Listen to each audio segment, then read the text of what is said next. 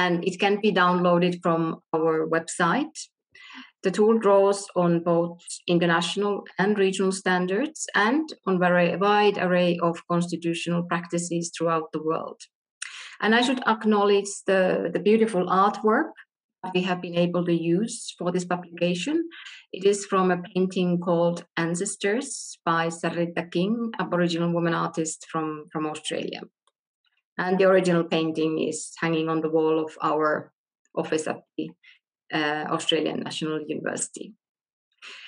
IPCAT was written in English and will be soon available in Spanish, French, and Tagalog of the Philippines. And translations to many more languages is certainly an area we wish to invest in, and also invite other organizations and governments too to do so. All our publications, including IPCAT, are published under the Common Creative License and are freely available for users and also free to be translated. But let us know if you plan to translate the tool, because we would love to know. And we hope that IPCAT will reach far and wide and prove useful for groups and communities in assessing their constitutional and legal frameworks from Indigenous peoples' perspectives and in designing advocacy around those findings as well. And we will certainly appreciate any thoughts from our commentators, from any other users and readers on how to further improve our tool. Thank you all very much, and I'll hand over the screen to Amanda Katzberil. Thank you very much, Lena, for the lovely overview and introduction to today's event, and also for joining us at such a late hour in Australia. I want to welcome everyone from a very different time zone in California, where we're just beginning the day. And thank you for joining us for this event, Assessing Indigenous Peoples' Rights and Constitutions. As Lena shared, we are focusing on our new, relatively new Indigenous Peoples' Rights and Constitutions Assessment tool, which is from our side much more than a publication, but really a methodology and approach to looking at Indigenous peoples' rights in constitutions, and also to taking a rights-based approach to constitution building itself, with the assumption that constitutions are a very important site for protecting and promoting the rights of a variety of groups, but certainly not least Indigenous peoples. Thank you for having us today. As Lena said, we are joining your event, and we very much appreciate that you've included us and given us this opportunity to share the methodology with you. With that, I am going to share my screen now, so I hope it works. And also, can you see the screen, Lena? Okay, excellent.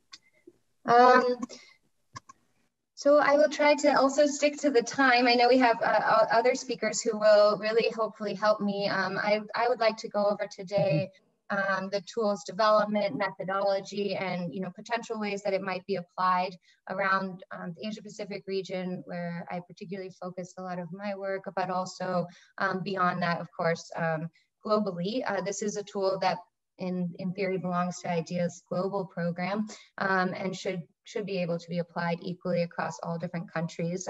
When we look at the examples that are included in the tool, you'll see that they do come from all regions of the world. So I'll just touch briefly on why we developed the Indigenous Peoples Constitution Assessment Tool. I think we were looking at global trends around democracy. So there's increased focus on democratic participation, accommodating diversity, Indigenous peoples recognition in constitutions. I think this is obviously a huge issue in Australia, as Lena mentioned, but around the world, there's sort of a growing movement for recognition and how that might translate into different forms of rights. Also at IDEA, just looking in constitution building, we realize a lot of issues are coming up around autonomy arrangements and self-determination, decentralization, and pushes for federalism from a rights-based standpoint. So we thought it would be good to also, again, enable Indigenous peoples to look at these issues and see if, in fact, the way that their rights are protected in a constitution is leading to robust enforcement and implementation of those rights.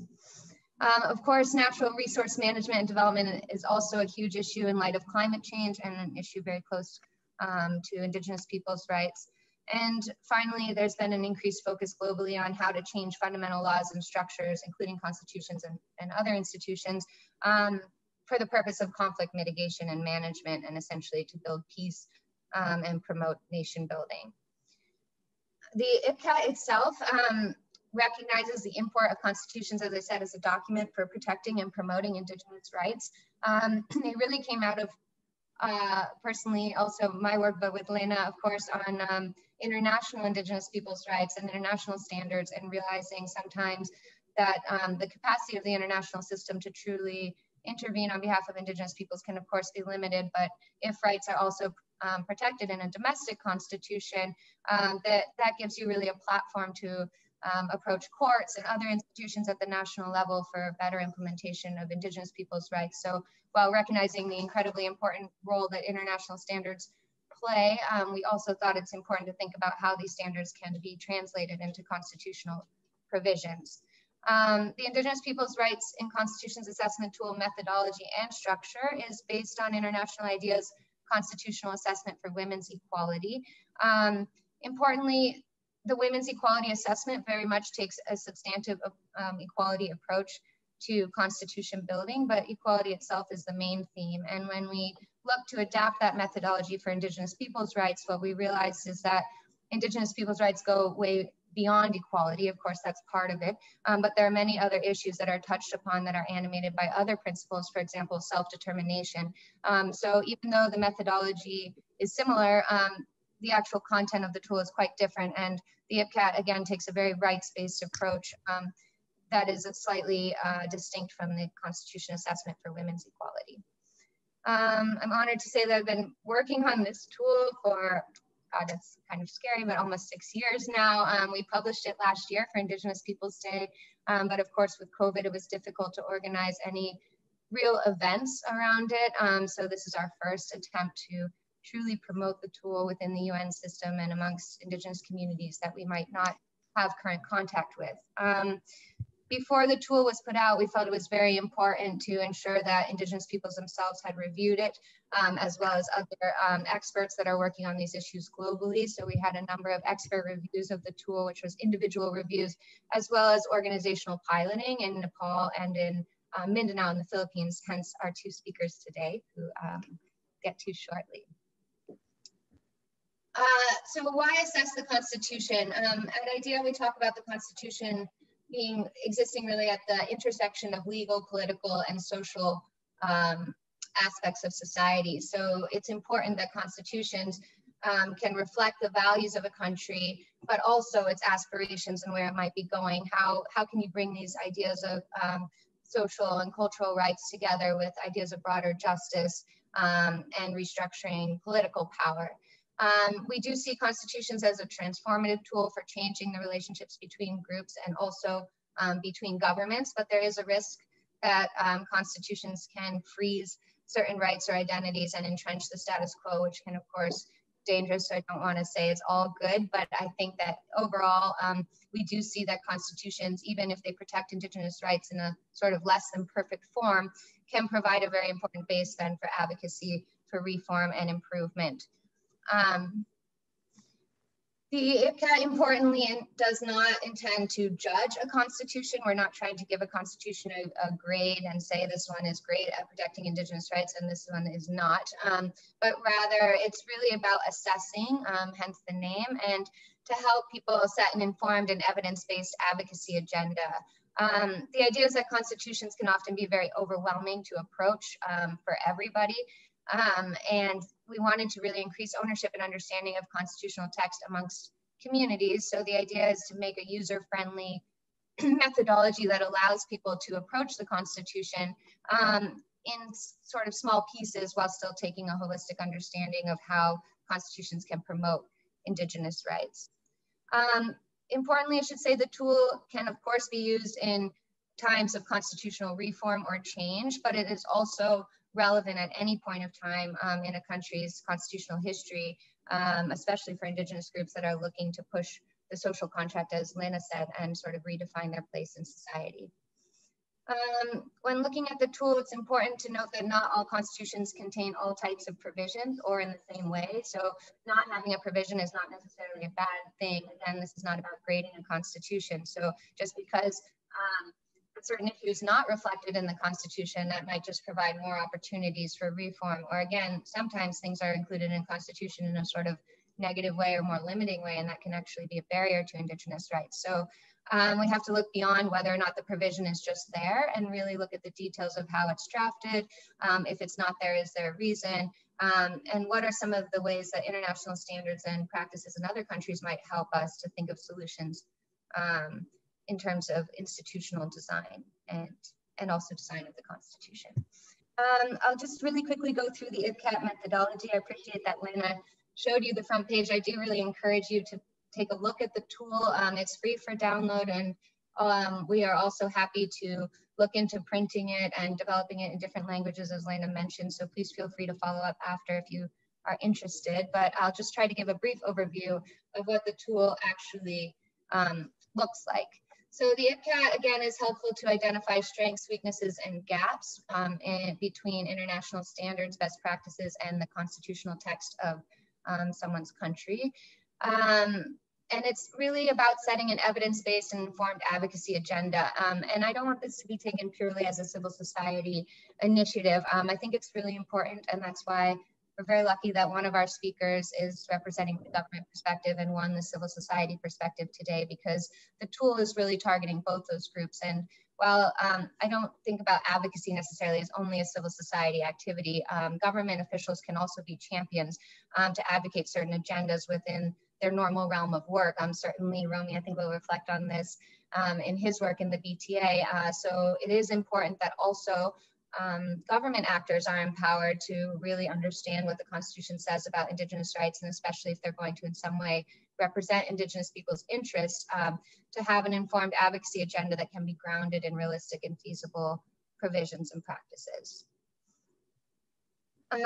So the IPCAT can be applied in a number of ways, and I think hopefully our speakers will also reflect on this. It's possible to do as an individual or a group assessment. As an individual assessment, the tool can be used by any expert or interested party that wants to look at the Constitution. There's no requirement for any legal expertise per se. We have been trying to really work with the tool in the form of group assessments. You know, again, drawing on the benefits of participation, but recognizing that that there's a lot that can come out of dialogue and discussion around the tool and its questions that maybe gets lost when it's just an individual in a room. The materials that you might need when you're looking at the Indigenous Peoples Constitution Assessment tool is, of course, the Constitution of your country, but it's important to have access to other laws and gazettes for research as well. So again, oftentimes constitutions might say, as shall be described in law, and it's important to check whether those laws actually came into fruition, but also whether they're in line with the Constitution. So the tool, while it focuses on constitutions, is not meant to stop there.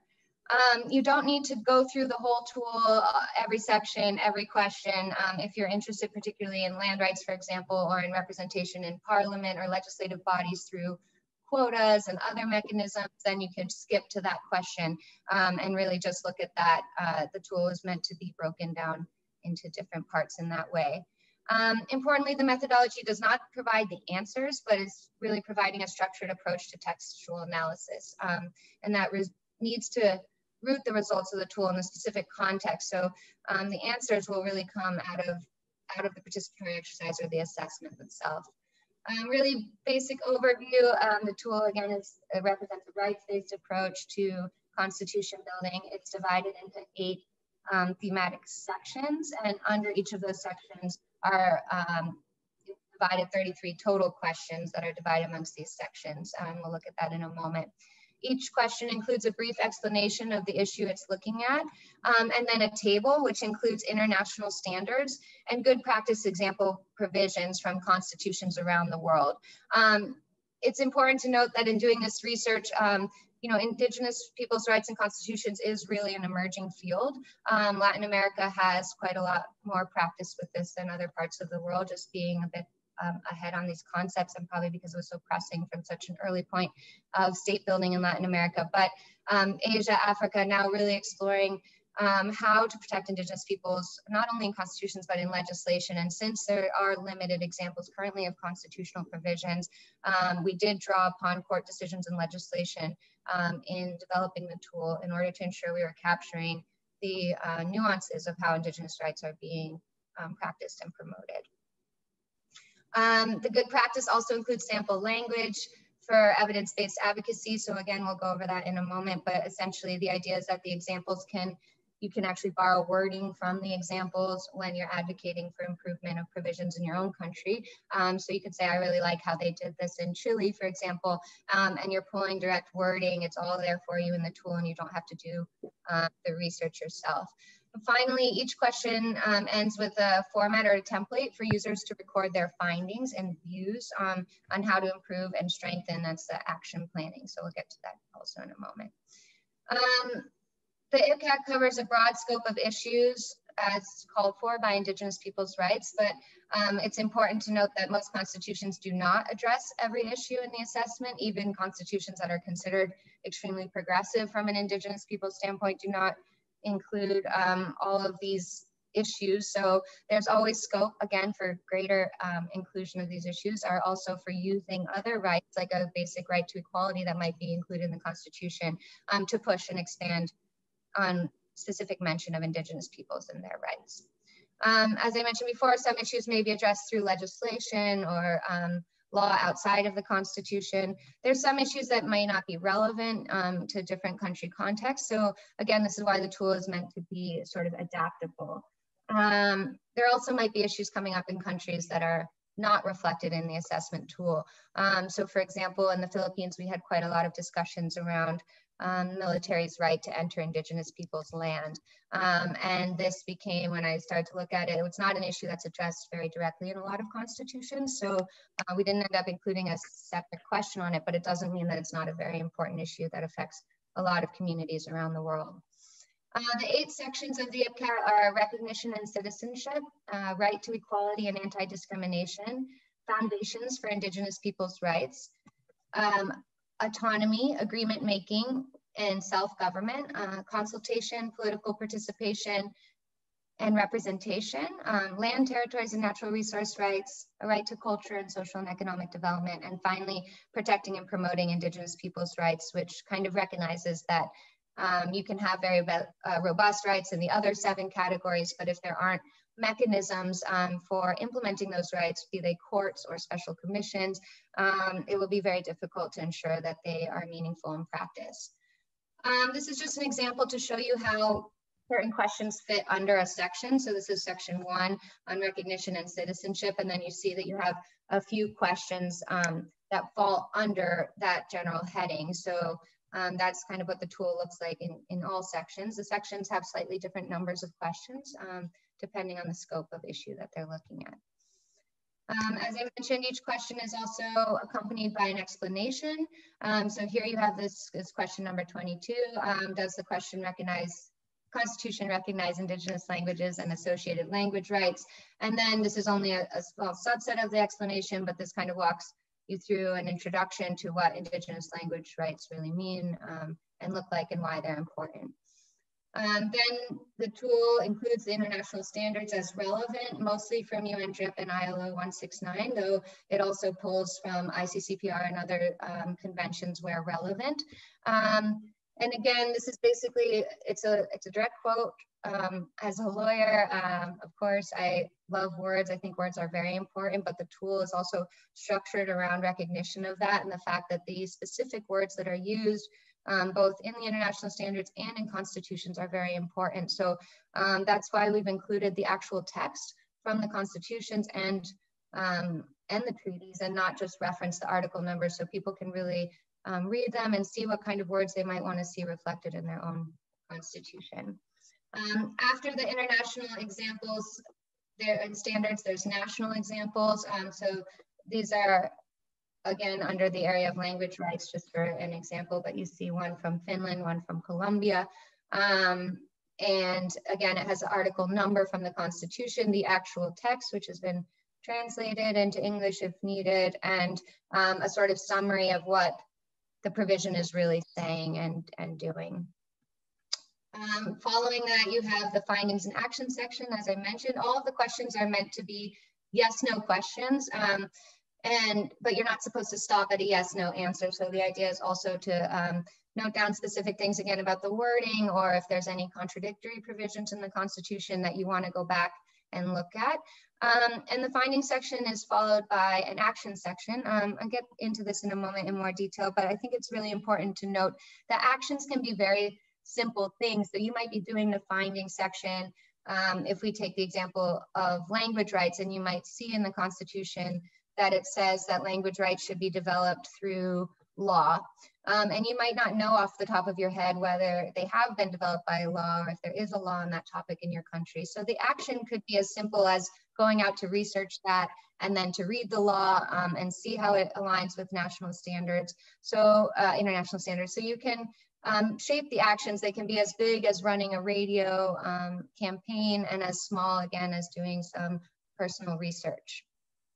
I'm going to skip this because it's just basically about words again, which I've already shared. So the findings section, again, the questions are meant to be yes and no, but often there'll be more than one provision that's relevant to answering the question. So it's important not to just stop at one article or one section of the Constitution, but to really read through the Constitution and see, are there other provisions that might be relevant? So if you're looking at representation in Parliament, for example, you might want to look at the section on elections, but also the role of Parliament in society, right, might be important. So it's important to look beyond, again, the very specific provisions. The findings and responses should consider whether the Constitution includes provisions relevant to the issue. And if no, then you want to go to the action section and maybe start developing a plan for advocating for inclusion of those issues. If yes, you want to list the specific provisions and then look at whether they could be improved or enhanced. And again, looking if the phrasing is consistent with international standards. We find the actions to be the most critical section. So these actions should be based on findings, but it's really the way that the tool takes shape and supports real advocacy on the ground, or the promotion of an Indigenous people's rights agenda within a government institution, for example. Some examples of findings, again, if the provision doesn't exist, you might want to advocate for reform to the Constitution, which is difficult. So it's also possible to focus more on a policy or legislative level. If the provision does exist, but the wording is problematic, maybe you could have an action plan for how it could be improved, citing other examples from around the world, or maybe you would want to have a court case. Shankar, I think, can reflect on the power of this, of going before the Supreme Court and asking for an interpretation of certain provisions, which has some risks, but can be very beneficial. And of course, the provision might exist and be well worded, but you still know that there's problems in actual implementation. So again, the action might be related to really pushing for better implementation of a good provision that's just sitting on paper. We talk about smart planning. I'm going to probably skip this too in the interest of time, but questions to guide action planning can include looking again whether specific language changes are needed. Is there a possibility of addressing through something short of constitutional change, and what further research and advocacy might be required. It's important when you're thinking about actions just not to be too general or too broad, because then it's very hard to have follow-up. So the idea with the SMART action planning is really to have a specific time-bound plan for how you want to address these issues. I'll conclude now basically, but just to say that, after the IPCAT is over and you've done the assessment, what really matters, of course, is how the findings are used, how the actions are implemented. It's important to sort of prioritize. A lot of times there's going to be many issues, many sort of quote unquote shortcomings that you might identify that you want to work on. But it's important to identify matters that might require immediate attention, and also prioritize constitutional provisions that might require implementation, because that's a good place to start and build trust with the government before pushing for reform. It's also, the IPCAT can be a tool for educating people, government, civil society, and media on how the Constitution promotes and protects Indigenous people's rights. So with the Kawe in the women's equality assessment that we worked on in Myanmar, we're now breaking down small briefs that look at certain issues and really draw on the assessment, on the women's equality assessment, but also on the context in Myanmar to reflect on how women are situated in society there. But we basically have used those briefs as a way to summarize the findings and bring them forward to different actors within the Myanmar context. Target audience will obviously depend on who you are, right? If you are a government actor, your target audience might be other government actors that you're trying to help understand or support Indigenous people's rights and issues. So key political decision makers, if you are also civil society, is important. So targeting political party leaders or elected members, if there's specialized commissions, maybe looking at what those are and the procedures in your country to approach them.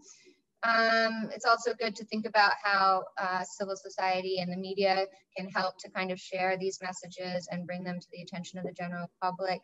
Of course, international actors in the UN system, which is why we're here today. And then the general public, citizens and non-citizens, it might be very important to also explain to them Indigenous people's rights, especially as you see, for example, in Chile now, these moments when this kind of pierces through into the public consciousness and everyone's sort of talking and thinking about constitutional reform and Indigenous people's rights. It's good to have a strategy for how you're going to address the public on these issues to ensure support.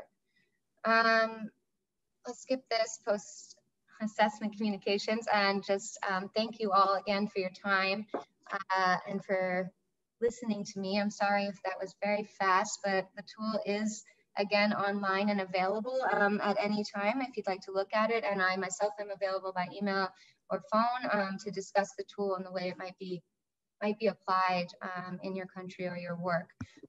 So with that, I think I will conclude my section of the presentation, though I will be here through Q&A to answer questions as well on the tool and some of our experiences in implementing it. For now, I would like to turn over to our speakers, Romy Saliga from the Philippines and Advocate Shankar Limbu from Nepal. Both countries are very close to my heart, and we've been working with both on the development of this tool for many years now. But I do want to acknowledge that Shankar was my first boss ever out of law school, and I was lucky enough to do a fellowship with him and his organization, the Lawyers Association for the Human Rights of Nepalese Indigenous Peoples, in 2011 to 2012, when there was an active constitution writing process going on in Nepal. Shankar has provided excellent leadership to the Indigenous Peoples movement in Nepal for many years, not only by bringing critical cases in front of the Supreme Court, but also serving in the international community on EMRIP formally, and really actually doing community trainings and educating people on complicated legal concepts to ensure that communities can engage on these concepts from around Nepal. So it's a true honor to have him here with us today, and it was great to work with him on this tool since he's essentially my origin story to being part of this movement at all. And Romy Saliga is, as Lena mentioned, a member of the Bangsamoro Transition Authority. So for those of you that don't know, the Philippines in 2019 passed the Bangsamoro Organic Law, which essentially was meant to put action behind the constitutional commitment to greater autonomy for the Bangsamoro region, which is in the southern part of the Philippines. And the idea actually was, of course, to increase, as usual with decentralization, to increase autonomy and participation in decision-making, but there's a number of provisions on Indigenous people's rights, some which are very progressive, actually most of which are very progressive, but figuring out how these interact with the national framework for Indigenous people's rights, and also for Romy, I think representing Indigenous peoples within the BTA, what their issues are, and really pushing for attention. I saw recently that he is sponsoring different bills, so really pushing for, a furthering of the Indigenous peoples agenda within Mindanao. So with that, I will turn it over. Just to say again that they reflect two different perspectives. So Shankar, of course, is coming more from the civil society perspective, as a lawyer and advocate, and Romy, though he has a background in that area as well, is really now speaking more from the government side. So I really appreciate in the remarks that both of them can kind of bring out what those distinctions might be and how the tool might be useful or limited, as Linda said, for each of your respective sectors. So I think we'll start with Shankar, if that's all right. And I will just mute myself. Shankar, the floor is yours. Thank you very much, Amanda. Thank you very much for providing this opportunity to international IDEA. This is a very relevant program to expose about the relevant tools relating to the constitutions and how the constitutions can be assessed. And once again, that it's good to see you. And you said, you just addressed me as a boss. Now you are my expert. That's the turnover now. Okay, the Constitution is not only the supreme law. It is the source of rights, powers, and resources of the nations. However, this is not always the case. In the context of indigenous peoples, in many cases, Constitution is the source of discrimination, exclusion, and institutionalizes the structural violence against indigenous peoples. It is also the political document that reflects the collective will of the people. However, the challenge is indigenous peoples are not recognized as a peoples in many constitutions in the world. Even many constitutions in the world recognize the indigenous peoples, their rights, which are good to read, but not realized on the ground. That results multiple forms of injustices, including racism, assimilation, discrimination, exclusion, and dispossessions from land, territories, and natural resources, and many more. So that's why the Constitutions has like dark side and a bright side as well. So now I come to the sharing about the Constitution 2015 of Nepal and the constitution making process that Amanda briefly touched upon. We were very lucky to having Amanda at that time. That was a very crucial time for us because we needed so many informations and experts, and also the connecting with the different organizations in the constitution making process to know about the norms and values of the constitutions. And also the conventionally, we all know about that constitutions and constitution making process. It's captured by the elite in many countries. So, but that's not the case right now, that what we have experienced. It's a participatory process, and it's also the domain is now not only to the elite, for the elite, but it's a domain of the people and the ground. So that is very crucial. So the discrimination, dispossession, historical injustices that might be, the source is the constitution, which I mentioned about it. That was also the case in Nepal, where I'm from.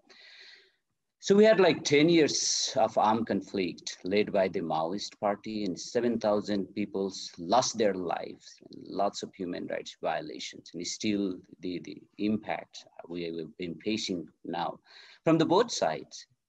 The human rights violations were occurred by the army and the Maoist fighters side as well.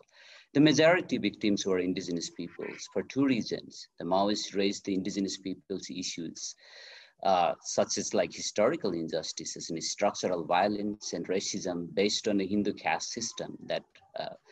And then so that the strategy of the Maoist enticed the indigenous peoples, and a large number of indigenous peoples, they joined in a Maoist force. And the second one, the Maoists fought in the indigenous areas. So there was a peace accord in 2006, concluded with having a kind of national consensus promulgating new constitutions through the Constituent Assembly. So meaning to say that the constitution is also the tool for the conflict management as well in the context of Nepal.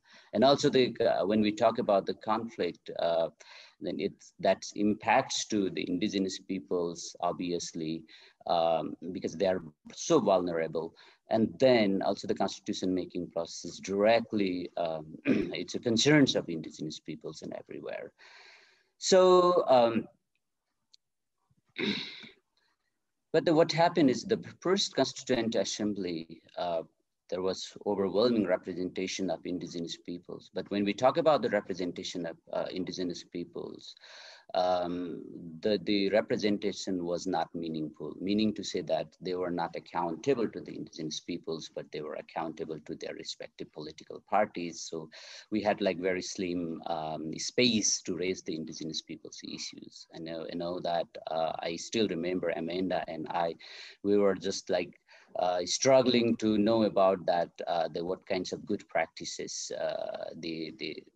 around the world, and what could be the best to the approach in the constitution making process, how the indigenous peoples can intervene effectively. So I guess that was the very beginning to emerge this tool. So the the Amanda conceived probably that's the tool. She did not mention about it, but I guess when the tool came up as a book form, then I realized, I recalled about that whole process. Again, come back to the constitution making process. The first Constituent Assembly was dissolved because the indigenous peoples were so organized and so effective, and there lots of issues were raised in the constitution making process. The dominant group, the Hindu High caste group, who dominated the country for the 250 years, they did not want it to give a power share to the indigenous peoples and other excluded groups like Dalit and other Madhesis. So meaning to say that the constitution making process, it's also a process bringing all excluded groups in our countries, in our experience. I guess that when I read about the tools, it has been reflected very well that how these excluded groups can be included in the constitution making process, which is very, very crucial. And the first CA was dissolved, and then there was a second CA. So the second CA was structurally formed, systematically exclude the indigenous peoples and other marginalized groups. And so that the constitution making process ironically taken away again by the elite groups. So I have to raise about it. And then when I gone through these tools, that is marvelously explained about that, how this process can be taken away, and how the excluded group can still be very active and then can be careful about this whole process, so they can be the part of the constitution making process. So the new constitution was promulgated in 2015. And then what happened is there was a kind of a big argument between the excluded groups, including indigenous peoples, and the dominant group, because the dominant group, the mainstreaming political parties were representing the dominant groups. So they were saying that the new constitution is the best constitution of the world. And then so indigenous peoples were, and indigenous peoples movements and indigenous peoples leaders are quite reluctant. So what's happening and how to assess about the constitution. So we use these tools timely manner that the draft form, it was provided by Amanda, and that used to analyze about the constitutions and what happened. That we came to know that the new constitutions, there are 11 provisions out of like 300 articles. There are 11 provisions against the indigenous peoples, 23 provisions which discriminate, and then 49 provisions that exclude the indigenous peoples, and 5 provisions that establishes the supremacy of a caste area again. So that we came to know that this constitution is the racist constitution. So that on that ground, indigenous peoples started taking the movement, and the government says that the constitution is not written in the stone, or so it can be changed over a time. So they have to step back from their position. So that's why these kinds of tools is very helpful. I guess this is very important.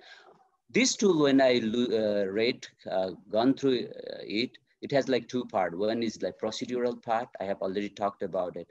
And another is a substantive part. It's the content that has been very well elaborated, and Amanda has mentioned about it. How it worked, I mean, now I would like to, this is the relevant, this is the side event of the EMRIP, and this tool can be very helpful for EMRIP directly and indirectly. Why? Because this tool provides a pragmatic tools for assessment of the constitution of respective countries. And then I agree with Amanda's. Now the conventional thought about thinking about the constitution and constitutional matters that has been shifted a lot. Now the ordinary people, they should have like the capacity, or they should be able to understand the constitution, to analyze the constitution. This is the right tool. So I guess that I've been participating in lots of UN's meetings and forums.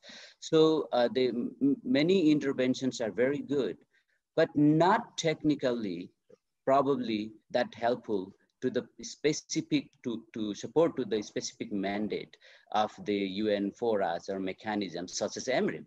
So these tools, if has been widely used by the indigenous peoples and ordinary, what we call in a legal term is a layman, they can understand and they can realize about the constitution, and they can come up with a very good intervention so that can be helpful for the EMRIP. I guess that I would encourage to use and to at least read these tools and use it, because these all, another good point about this tool, what I found is, it uses the demystified languages, very simple, plain languages laymen can understand about it. What we say often when we talk about the Constitution is a living document, so it can be changed. If we have to rectify about the Constitution, if there is gaps and lapses, we can identify, and that if we have to rectify, if we have to amend it, this will be very, very helpful. And I should stop here. Thank you very much. Thank you so much, Shankar. Those are excellent remarks and a really good balance to learn a bit about Nepal and also some ideas about how the tool might be useful to different actors. So thank you very much for your continual support. And yes, the tool is very much, I should have said this in the development design for Nepal. Actually, originally it was created in Nepal. Both Lena and myself were working there and thought that it would be very relevant to the process. Of course, then it was expanded to be globally relevant, but it was Nepal that truly inspired us to undertake this work, and just looking at the extent to which Indigenous peoples issues were relevant and being discussed in the constitution making process. So with that, I'd like to hand it over to Romy Saliga. Yes, thank you, Amanda, and good evening to our participants virtually, and of course to my co-presenter. Thank you also for inviting me to this webinar, Amanda. Just to give a little context, Amanda, I think the situation of the indigenous peoples here in the Bangsamoro is quite distinct compared to others. Because like while we have the constitution of the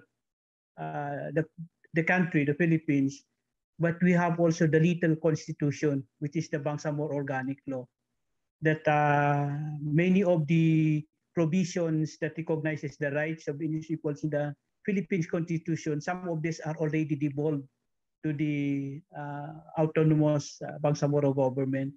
So that's why there is a problem usually in claiming this to the national government, because the national government keep on saying that you can claim this in the regional government. That was the issues of the indigenous peoples even before.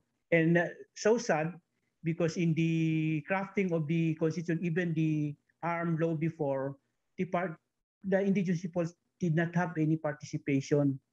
That is also the reason why during our assessment, I think we see some deficiency in the law itself as far as the protection of the rights of the indigenous peoples is concerned. So the tool actually helped us revisit, and I just come to see that in the Philippines Constitution, the same provisions that applies for our Bangsamoro also applies to us. You see, this is the now this is the it creates some level of confusion because like on the identity,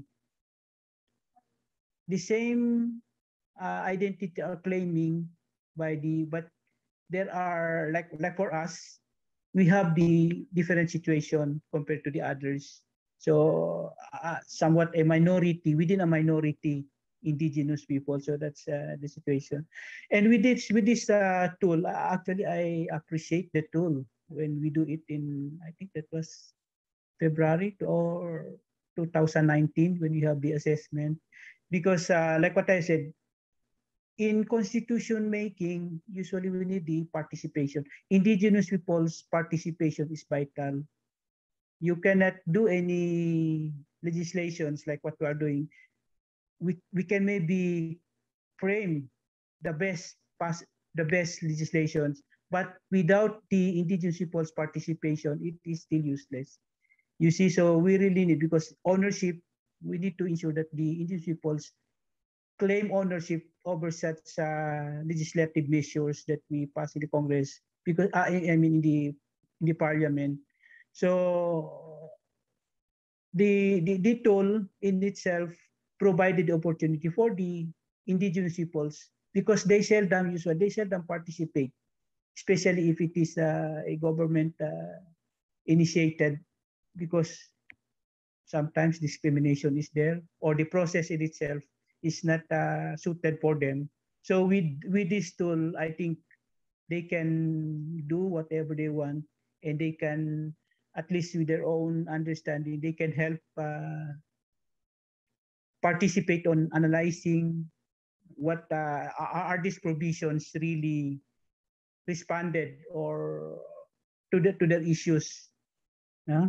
So that one thing, and especially now also that we are drafting our own laws. I think the tool is very very relevant because we manage to get what they really want to be included, you know, in the provisions that recognize their economic, cultural, and political rights. You see, they have the representation, and there are provisions actually like on the issue of identity. We manage with the participation. We manage to make a more uh, clear definition as to differentiate the non-Moro from the indigenous peoples because the indigenous peoples that's applied to everybody. Now for the minority ones, so that's the term, the non-Moro indigenous peoples. And the very good thing is the people are stand to this definition. So they because they really appreciate it because it comes from them. So another one that I appreciate with this tool also is it created consensus among the leaders, especially in prioritizing among the issues which one they think is to be included, no, to be included in the legislation in the IP code that we have drafted. So that thing is very important, and at least we managed to some issues that were not so clear in the BOL, we managed to make it really articulated clear in the IP code. Though maybe not all the issues are included, but the substantive substantive issues were really articulated in that law. So later, maybe you can see that because I think part of the inspiration in crafting that law is the input that we get in our workshop on the IP cut workshop. Secondly, that I think very much important also in this in the tool, it creates some feeling of how do I call it, for the IP really to claim that this law is not for the Bangsamoro government, not for anybody else, but it's for them. So that one.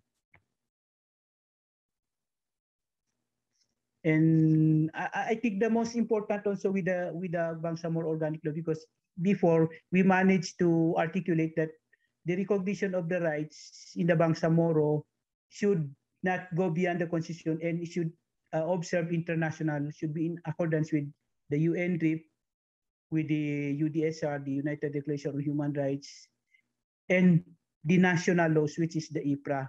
So meaning to say that alone is already a advantage for the indigenous peoples, because all the minimum standards are in place, but they need to just know what are still lacking, what are still lacking, which I think through the workshop we did and some subsequent activities we did, they managed to identify what other issues that need to be articulated and be cleared in the IP law. So I think that one is very much important also for us. So if I may sum up, so ownership through this tool, and I think the participation, of course, of the indigenous peoples in articulating some issues that were not clear in the Bangsamoro Organic Law or in the Philippine Constitution, to make it more relevant in the case of the indigenous peoples in the Bangsamoro, because really they have a unique situation here. So the tool really is very, shall I call it, very appropriate, especially for indigenous peoples who seldom participate in like government initiated or some other initiative, because IPs are so quiet, shy, because of sometimes they are discriminated if they are grouped with, or some groups are calling it conducting activities for themselves. So at least with this tool, they can manage to really share and articulate, participate, to ensure that their issues should be tackled or included in the discussion. So I think that's what all can I share, Amanda.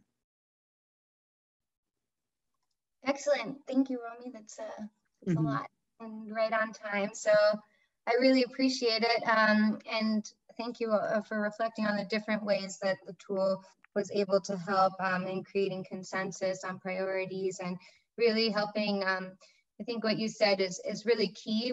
We recognize again that of course, including Indigenous peoples' rights in constitutions is very important, but then pushing for implementation of those rights and making sure that they're real on the ground and is a whole nother thing. And also the framing of the rights themselves should be done in a way that respects self-determination, which is why it's critical that Indigenous peoples are included in the original conversations around legal reform.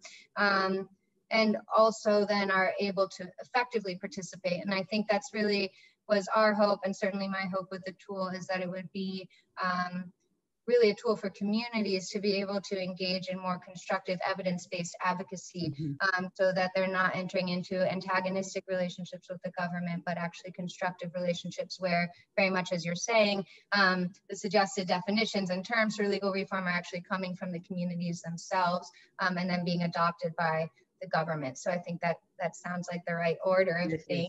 And if the tool can enable that, then that's very important to us. So I want to thank both the speakers for their excellent perspectives. We have about half an hour left for the event, so I'd like to turn it over for any questions now. I don't see any yet in the chat box, but if anyone has questions, feel free to direct them at any of us as panelists, and we'd be happy to address from our perspective. So I'd like to just open the floor. Are there questions? So Fiona says, Romy, really nice to capture the capacity of the tool to empower Indigenous peoples to own the laws and their reform.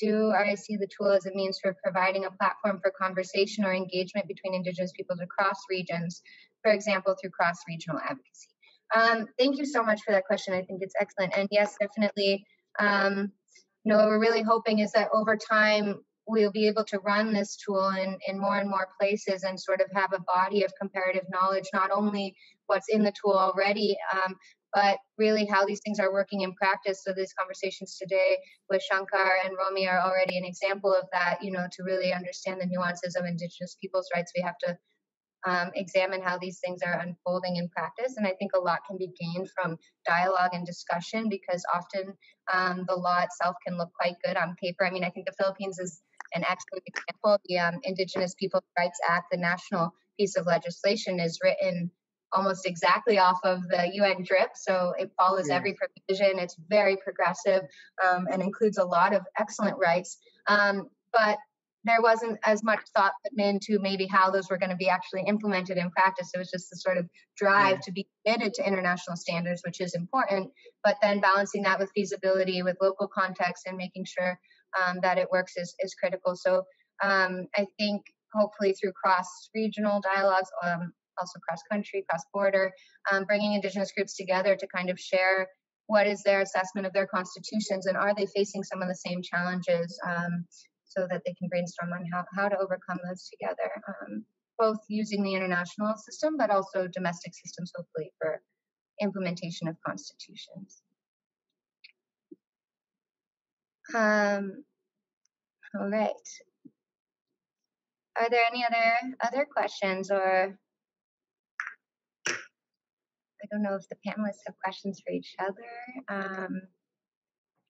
I could ask Amanda from a question from to both Romeo and Shankar about implementing or using the tool. If do you encounter any challenges of applying the tool, and if you did, if you find any way of parts of it more challenging than the other, what may have helped in your case, or if you would have any other advice on us on how to make sure that it's as user friendly as possible.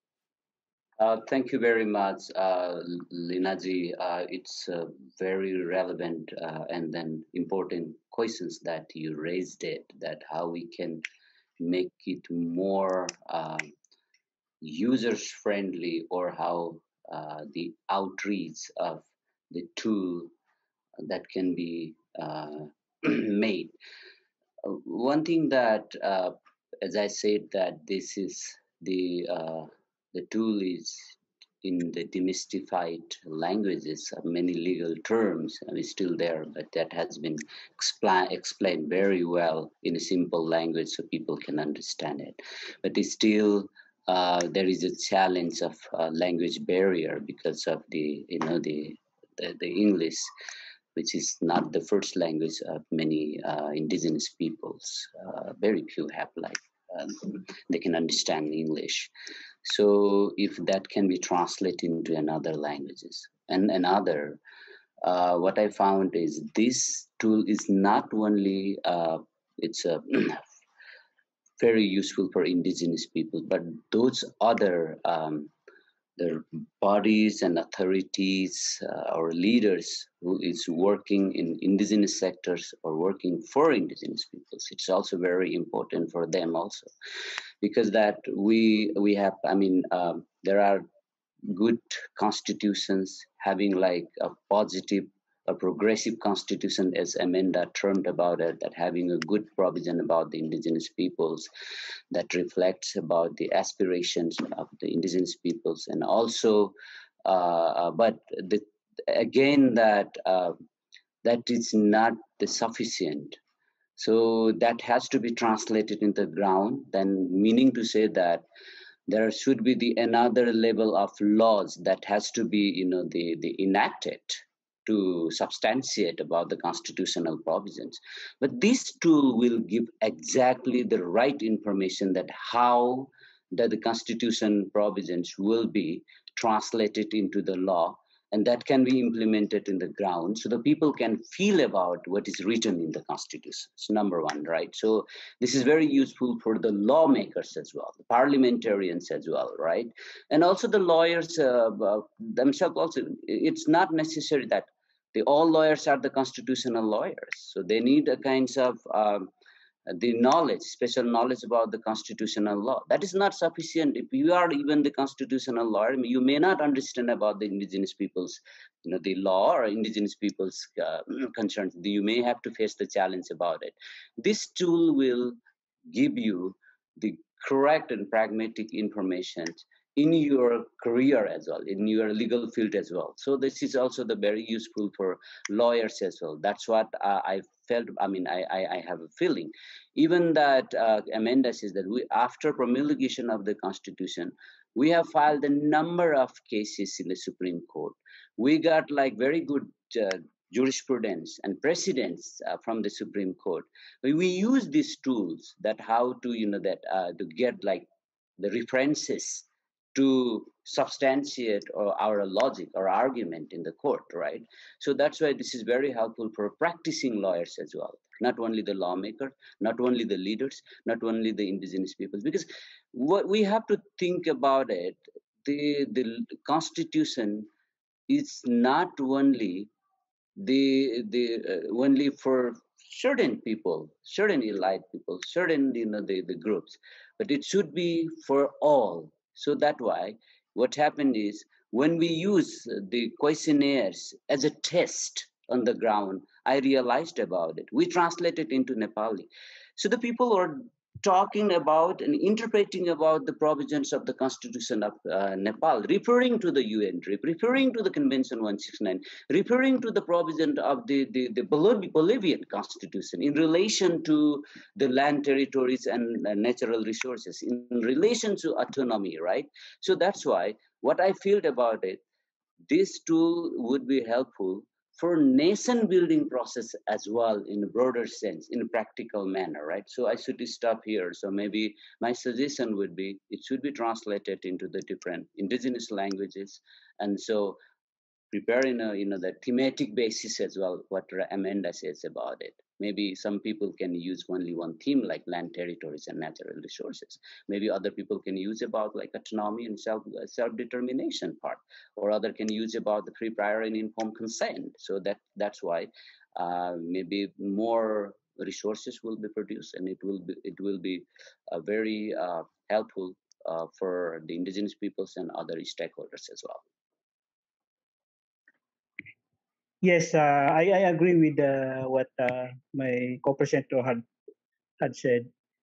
Really, there are terminologies that usually do not have any equivalent to the IP language. So that's why uh, an an expert maybe can help in articulating, in explaining what does it mean. And when we translate it in the provisions, usually have the difficulty there, because if we put it that way, then look at the constitution, it might end as illegal, because you cannot find it anywhere in the constitution. So what we did usually is there any creative way or other way of explaining it without necessarily become illegal, because it's or unconstitutional, because there is no basis in the constitution. So we did some like flexibility in the provisions so that it can still be accommodated. Because indigenous people's practices really are sometimes, if we look at it on the constitution of the country, it's always unconstitutional, because you cannot find it nowhere in the constitution in all the provisions. So you need to some sort of articulation that it can still be find a ways in the provisions that can still be accommodated, or else we need to introduce it. I think that's also good with us, because we are legislating new laws. So these new laws, sometimes we manage to incorporate some terminologies that are not in the constitution, but we include it in the because at least we are empowered, or we are authorized to, as long as supported by